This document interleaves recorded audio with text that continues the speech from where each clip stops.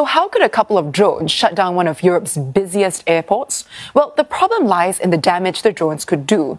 On the surface, it's a straightforward safety issue. Even a small drone can cause serious damage if it collides with the wrong part of a plane.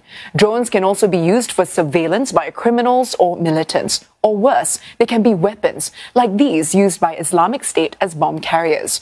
Once a drone is detected near an airport, it needs to be disabled. This can be done by either interfering with its navigation system or by simply shooting it down. Authorities at Gatwick were hesitant to use guns because of the danger posed by stray bullets. And jamming tactics can be risky in an airport where there are other critical communication systems. Turning to other news now, the U.S. government has begun a partial shutdown after lawmakers could not pass a federal budget. That's a result of wrangling over President Donald Trump's demands for a $5 billion to build his border wall. Congressional leaders in the White House have pledged to keep talking through the weekend in search of a deal.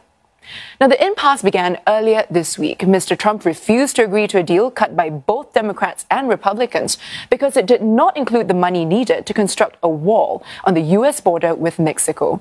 Democrat lawmakers argued that U.S. taxpayers should not have to pay for the wall.